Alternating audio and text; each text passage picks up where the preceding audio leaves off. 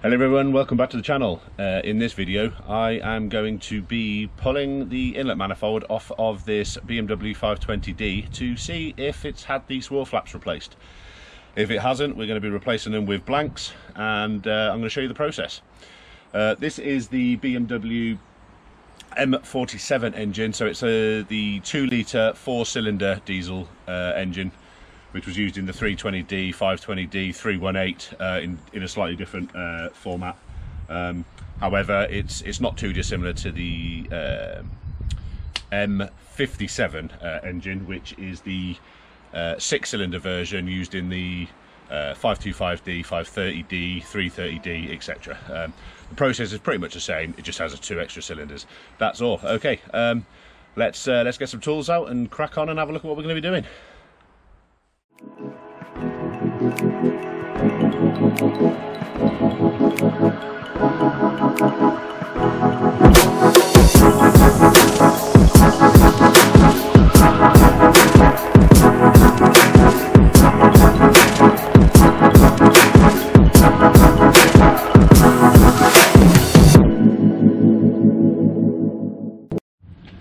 Okay then, cracking straight on. First thing we need to do is take the top cover off. Now the reason that this is a job that needs doing is because there's a widely reported failure of the swirl flaps. Now hopefully if they're still in there I'll be able to show you what they look like, but the problem with them is over age and time, the fact that they get an absolute hammering from the byproducts of the EGR and all that sort of stuff. They're made of stainless steel, but they're fairly weak, and what happens with them is they fracture, break, and then they effectively fall into the inlet tract where the inlet valves are, and cause all sorts of carnage, as I'm sure you can imagine. Now what we want to try and do is remove them. Now the purpose of them is to swirl the mixture in order to, you know, give you a better rate of burn. It supposedly improves the environmental aspects of the burning process. However, removing them and blanking them causes no ill feeling to the car whatsoever. So yeah, so that's what we're going to achieve. There we are, that's that one off. So now, as you can see, we've got the inlet manifold completely exposed. So what we're going to need to do next, the old sound deadening seems to have been past its best. What we need to do next is remove everything that's connected to the inlet manifold and all the bolts connected to the inlet manifold to the cylinder head. Right, now this panel here, it isn't necessary to remove this. However, there is something I need to do just behind here, and it'd be easier for you to see if I do. So it's only held in with 2 torque screws, so let's get them out.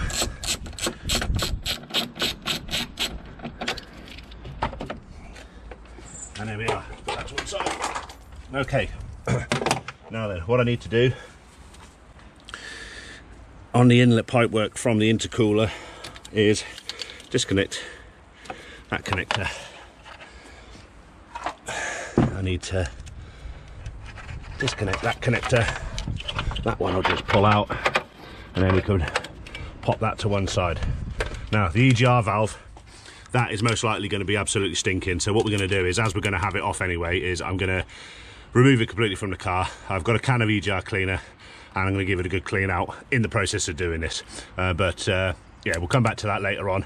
What we'll do is we'll start stripping everything off the inlet manifold, and what I'll do, I'll take it all apart, take everything off, and I'll speed it up just to whiz through, and then I'll bring you back in when we're about to pull the inlet manifold off the head.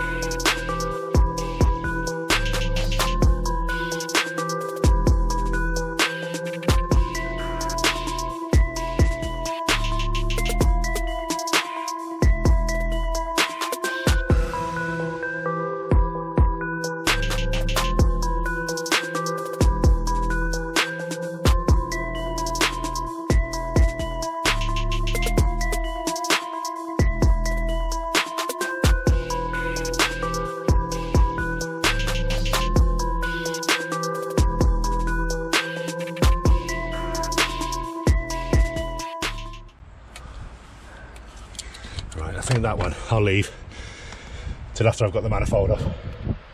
Right, let's get the vacuum line off it.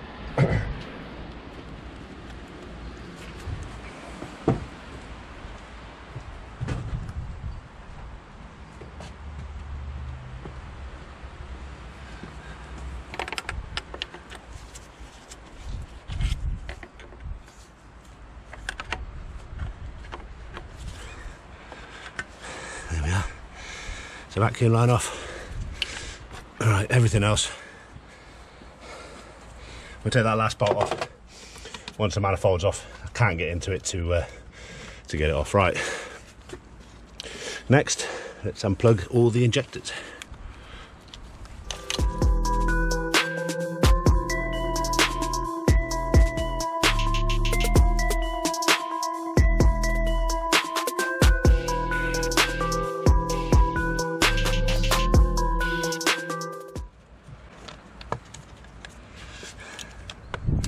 Okay, 1, 2 little torque bolts.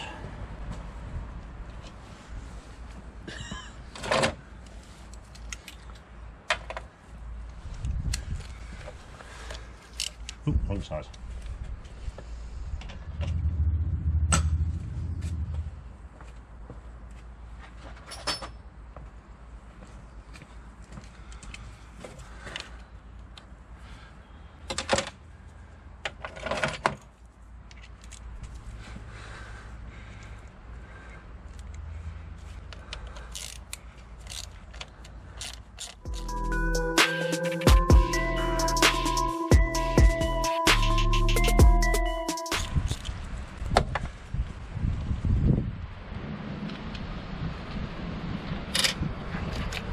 And there we go. That's the wire loom to the injectors out of the way. Okay, next thing, there's a tie wrap holding this part of the loom to the back of the manifold. Let's get that out of the way. Then all that we've got to do is there's 1, 2, 3, 4, 5, 6, 7, 8 bolts here, and there's 1, 2, 3, 4 and 5 nuts here that we need to remove, and then that is all that's holding the inlet manifold to the head. So we get these ones off first. 10mm, I think they look like they're 10mm. I'm pretty sure these are 10 or 11s. Right, these are 10. I think the nuts are 11s. So let's crack all these off.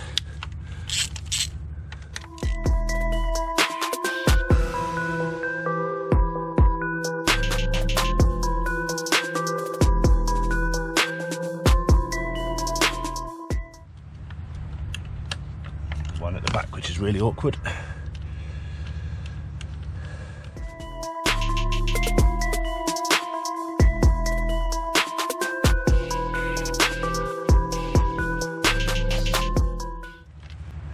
And these are all captive, so you don't need to worry about them falling out.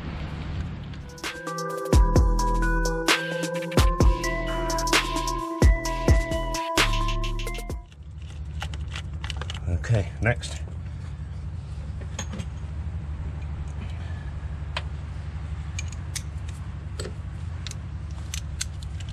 All the nuts, which are 11mm. And these, obviously, you do need to retrieve these.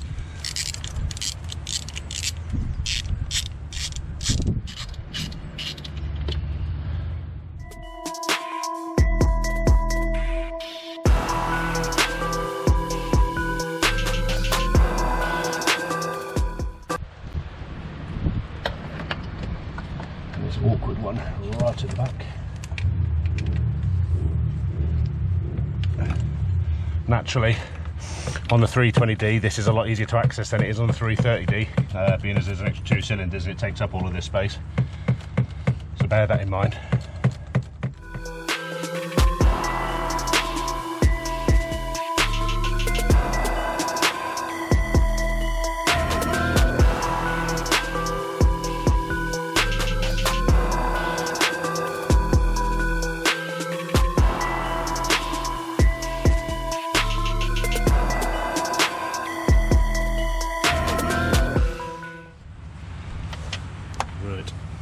pretty sure I haven't forgotten anything, so this should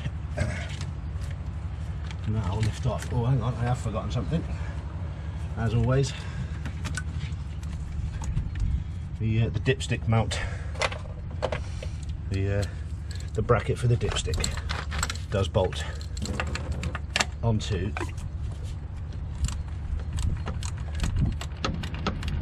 the side of the manifold. So let's wind that off.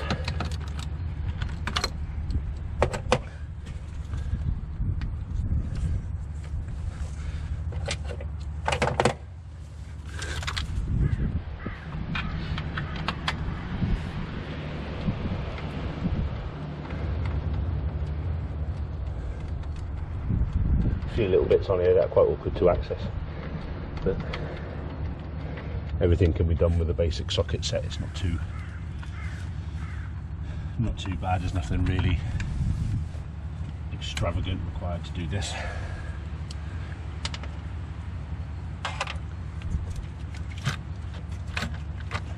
Oh yeah, and another vacuum line, I forgot that one.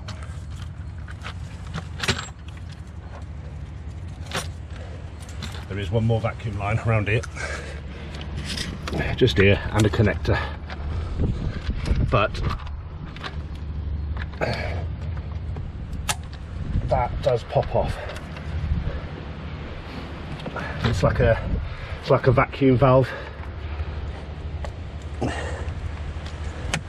It's just a pain to get into to pop it off, that's all.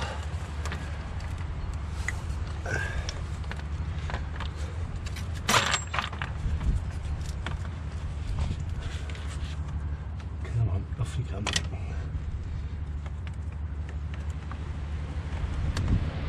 Off your pop, come on. No, you don't want to do it. Right, okay, we'll do it the hard way.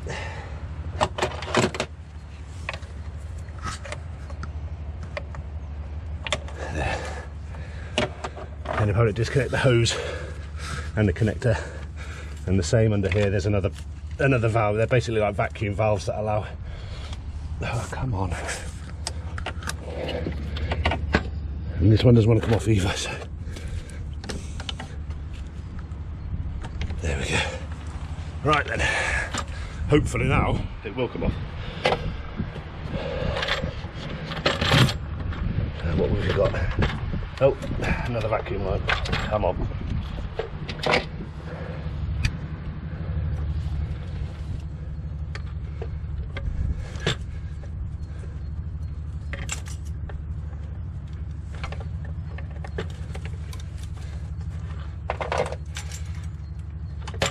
There.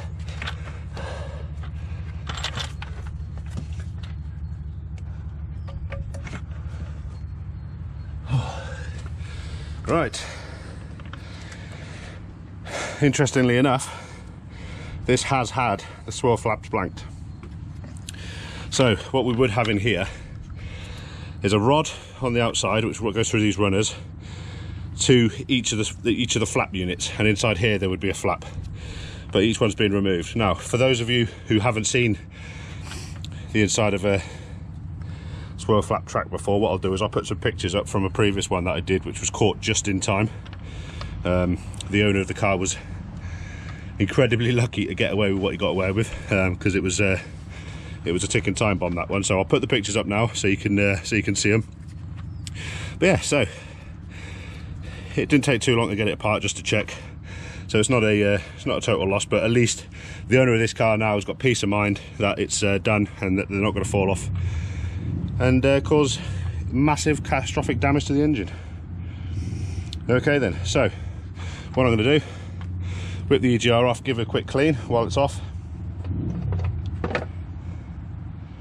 and then get it all back together again.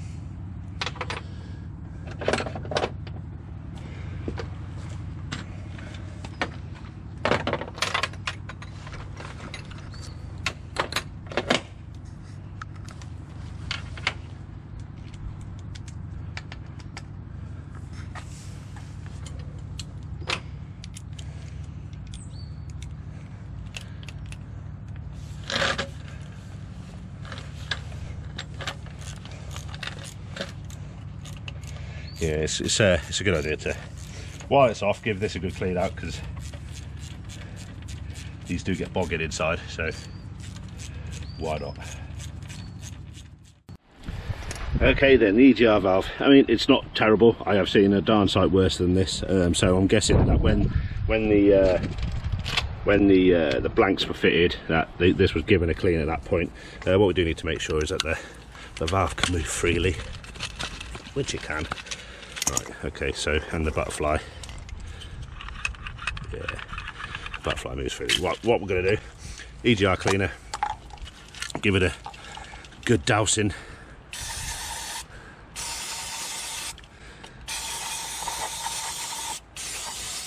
All over actually, because it's pretty bogging on the outside as well. As you can see, it's bloody good degreasing, this stuff. And what we can do then, get a nice brand new toothbrush, which I'm using in my case. Get in there, give it a good scrub. What I'll do, obviously, speed this up, so you can come back in once I've cleaned it. See you in a sec.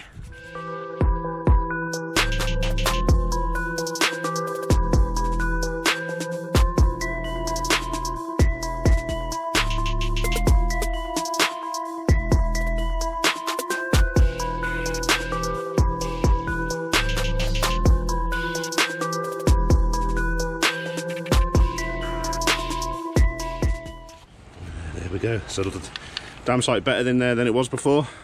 It's not perfect, but good enough. There we go. Let's get it back on the manifold.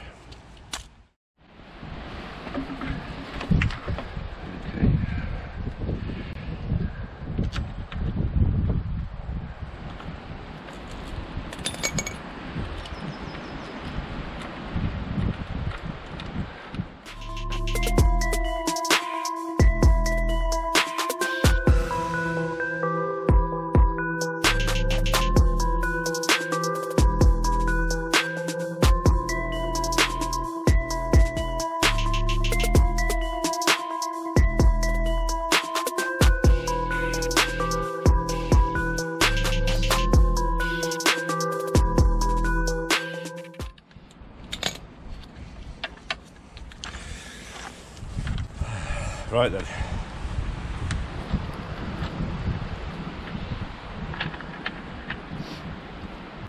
Okay, so let's get all the connections remade.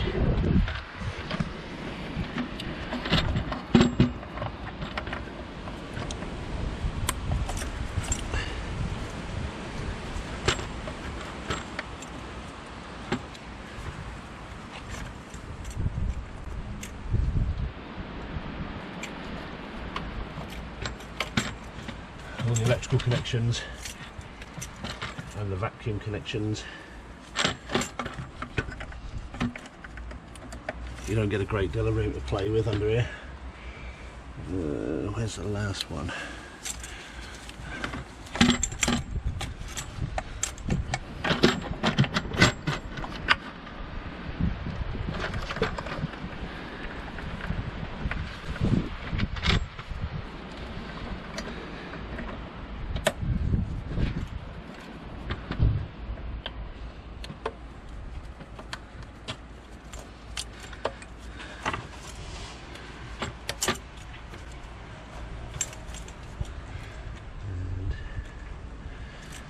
Last vacuum connection. Come on, get on that.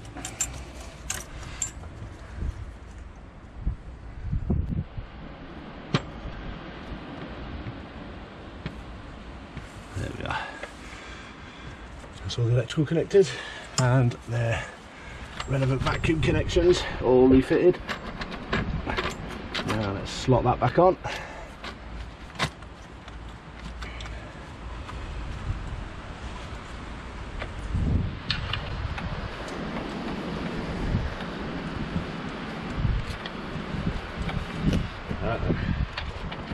Now let's get all the nuts on.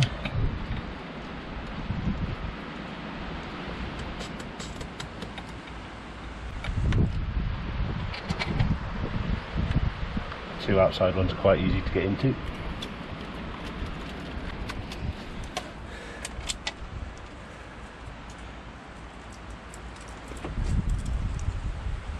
Naturally the ones in the middle will be a little bit tougher, but not too difficult. Just hold it in with a finger.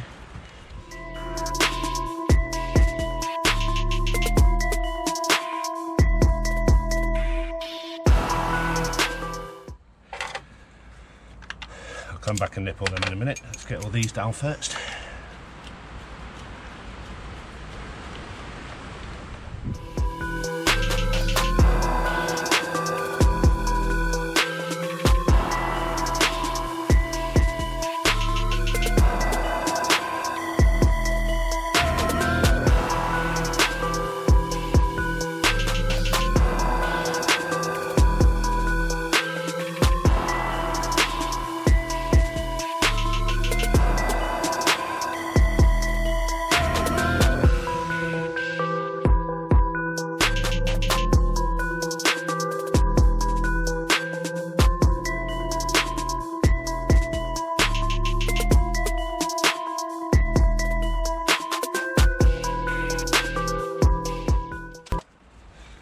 Put the dipstick tube back on.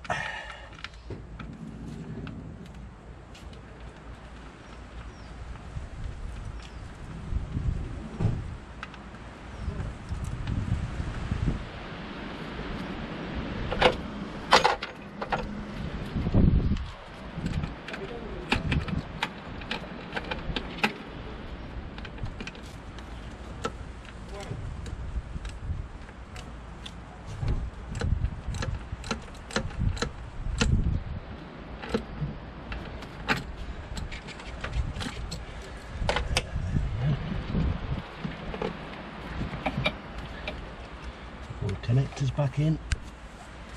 Okay, get all these on.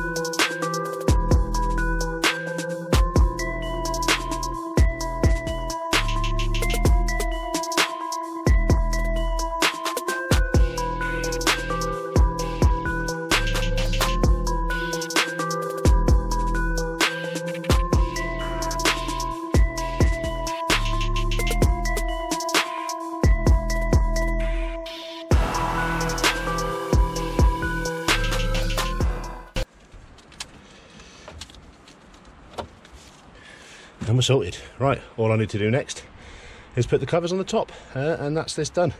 Fire it up, make sure that there's no vacuum leaks, anything like that. Make sure everything runs fine.